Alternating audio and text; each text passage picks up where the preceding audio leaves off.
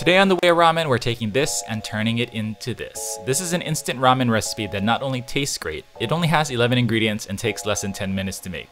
So stop just cracking eggs into your ramen and calling it a day. Let's level up, shall we?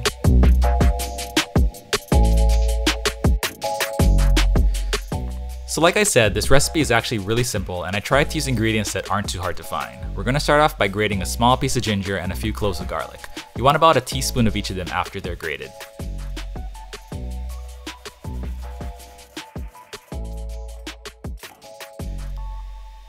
Next, we're going to grind up 3 tablespoons of sesame seeds. I'm using a suribachi pestle, but if you don't have this, you can use a small food processor or a spice grinder. You just want to break these down until they start to stick together.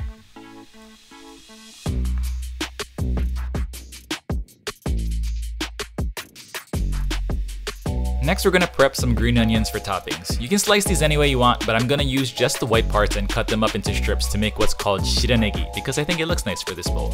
But you do you, this is your instant ramen, this is your bowl of ramen, just do whatever you want to do.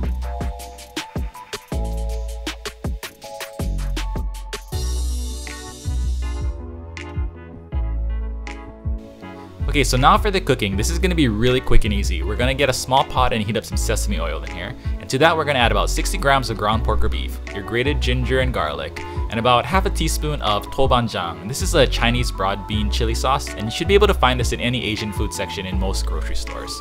We're just going to give this a quick mixy mix and then cook the pork through.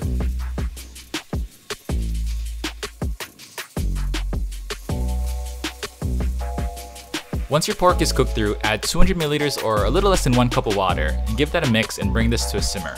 Then add your noodle block and you're just gonna cook these noodles until they just start to separate, or about 1.5 minutes.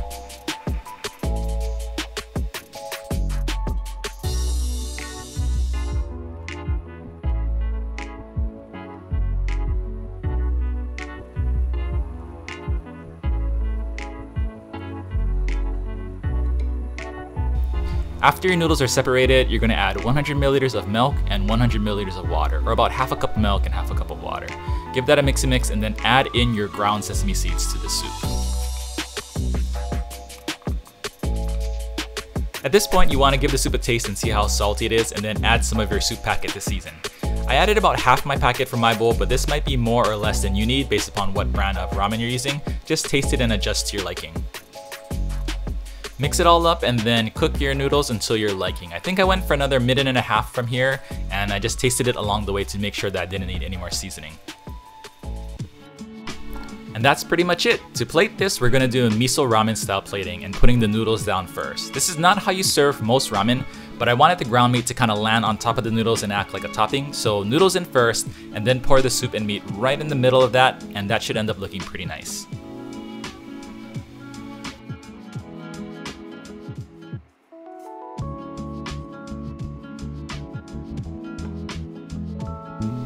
Top with your green onion, and if you like it spicier and you have some on hand, some rayu chili oil. And that is a quick and dirty instant ramen version of a style of ramen called Tantanmen.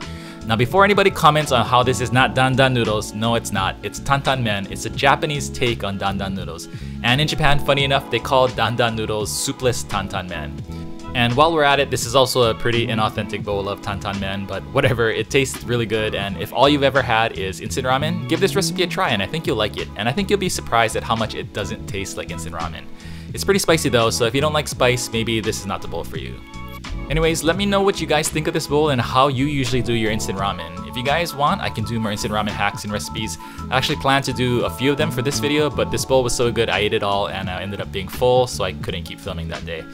As always, you can follow me on Instagram at Way of Ramen. Please send me your pictures of what you're making. I always love to see them. And if you want to join the hooligans that hang out on our ramen Discord server, I'll have a link for that in the description below. Right now, we're holding a shitty ramen cook-off, and the first place prize is a wooden cutting board scraper. Details for the contest are pinned in the giveaways and contest channel. That's it for this one. Thank you guys all so much for the support. I really do appreciate it, and I'll see you all in the next video. Peace.